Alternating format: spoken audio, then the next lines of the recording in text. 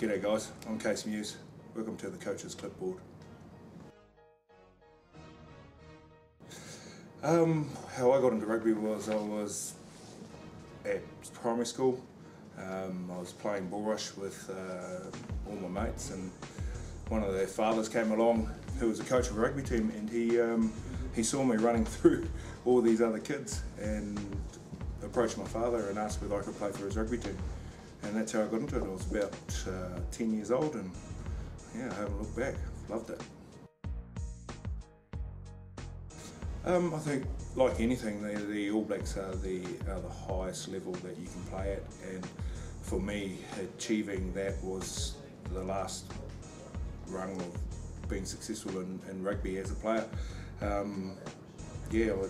As a young fellow, I always set goals to make representative sides, and when I did that, I just set new goals and kept climbing up the ladder, and eventually made the All Blacks. And the hard part was actually staying in the All Blacks. You know, it's easy to get there, but being there consistently is the hard part. And so I just kept refocusing my goals and re-evaluating every year and trying to play as well as I could and as long as I could.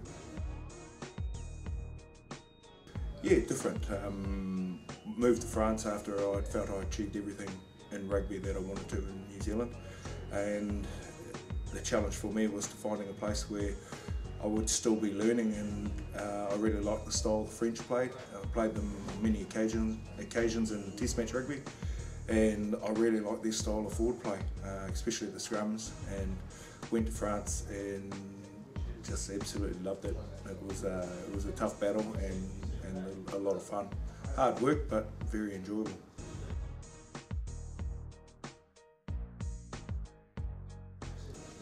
There's been a lot of guys. Like anything though, you one week you're not so good against them. Next week you go away and you do some homework on them, and the next time it gets a lot easier. So every player I've come against is hard at test match level.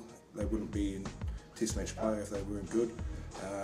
But it's just about respecting your opponent, and at the end of the day coming out just knowing that you got the edge on them.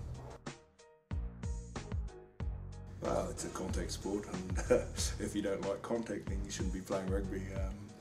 There's that old saying, if you want to donate blood, play rugby. So I enjoy that saying. Rugby's a contact sport, and you just got to deal with every situation that comes along.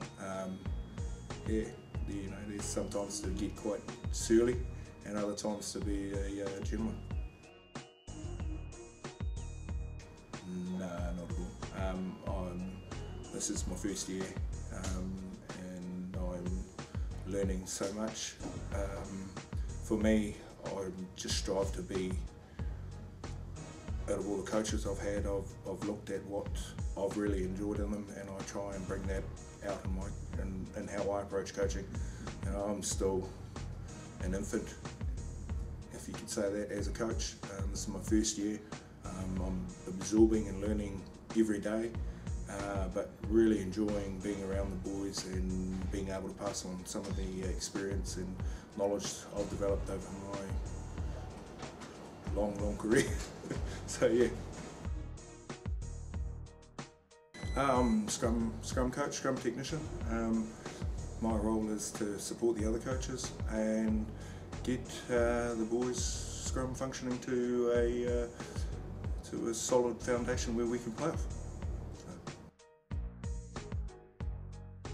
Yeah, I basically just finished playing rugby a few months ago, but throughout my career, coaching has changed. It's become a lot more professional with the introduction of professional rugby, but it's more in depth. It's new technologies coming out every year, and everyone's trying to get ahead of the next person and introduce something new that's going to make the team play better. So yeah, I'd say coaching it's a developing art, and you've just got to roll with it. Mate, for me at the moment, I'm taking it season by season.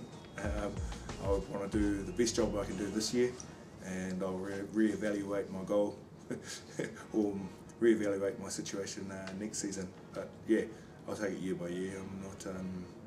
I definitely want to be around in the coaching game for a while, but I want to take small steps in doing it.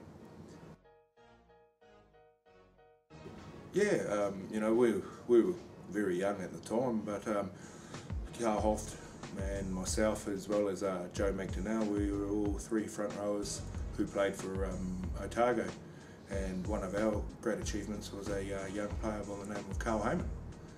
He had three All Black props playing in the same province as him, and we all showed him our skills, and he ended up being one of the best tight heads in the country's had.